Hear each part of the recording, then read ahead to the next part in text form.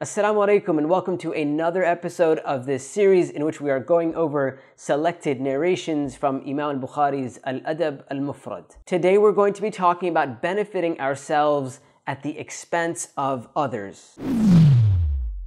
In narration number 240, Al-Mustawrid narrates that the Prophet ﷺ said, "Whoever eats at the expense of another Muslim, then Allah will feed them similarly from the hellfire. وَمَنْ كُسِيَ بِرَجُلٍ مُسْلِمٍ فَإِنَّ اللَّهَ عَزَّ وَجَلَّ يَكْسُوهُ مِنْ جَهَنَّمٍ." And whoever clothes themselves at the expense of another Muslim, then Allah will clothe them from the hellfire. وَمَنْ قَامَ بِرَجُلٍ مَقَامَ رِيَاءٍ وَسُمْعَةٍ فَإِنَّ اللَّهَ يَقُومُ بِهِ مَقَامَ رِيَاءٍ وَسُمْعَةٍ يَوْمَ الْقِيَامَةِ. And whoever achieves a position of showing off through seeking popularity and attention at the expense of another person, then Allah will put them in a position of popularity and attention on the day of resurrection. So this hadith serves as a severe warning against trying to benefit oneself by harming or bringing harm to another person. And in this hadith we hear three examples of worldly benefit: eating at the expense of another person,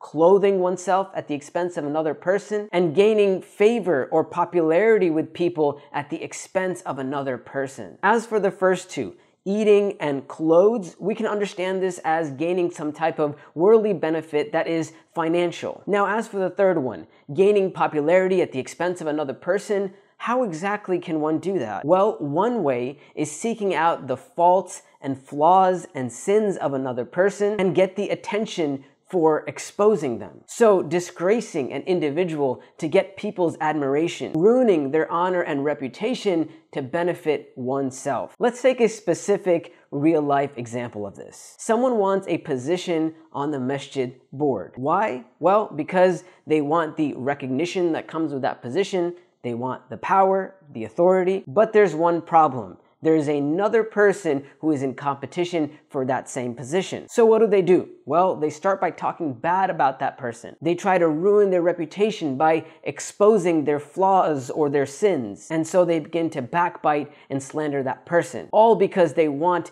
that position on the masjid board. Here's another specific real-life example. Someone wants to become popular online. They want people's attention. They want clout. So how do they go about getting that clout? Well, they focus all of their attention on people who are already popular, already famous, and they start searching for their flaws or their faults or their sins to find a way to expose them, to call them out, to cancel them. In this example, all of the categories or examples mentioned in this hadith can actually be filled, because not only is the person seeking attention, they may even be seeking financial gain or financial benefit that comes with that popularity, financial gain that could come with that clout. So the Prophet ﷺ warns us against harming people in this way or for that reason, with a severe punishment. Food of this life replaced by food of the hellfire. Clothes of this life replaced by clothes of the hellfire. Position or status in this life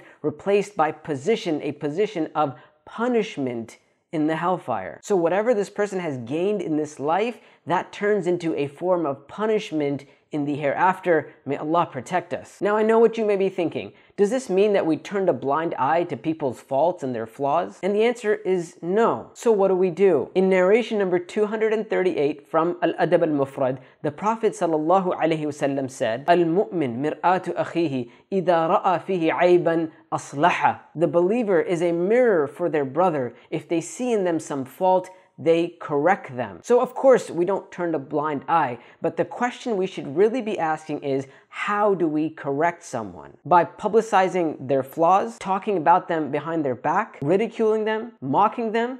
No. We correct someone by first advising them, talking to them privately, advising them with empathy, with the intention to help them, not to expose them. And I actually have a whole video on the proper way to advise and correct someone. I'll leave a link for it in the description below, so make sure you go check that out, and that should hopefully clear up this matter, inshaAllah ta'ala. And Allah subhanahu wa ta'ala knows best. Until next time, assalamu alaikum wa rahmatullahi wa barakatuh. Hey there, thank you for sticking around till the end of the video. Thank you for watching it. I really appreciate it. I would also appreciate it if you could go ahead and share this video with others. And also, if you haven't subscribed to the channel yet, make sure you subscribe.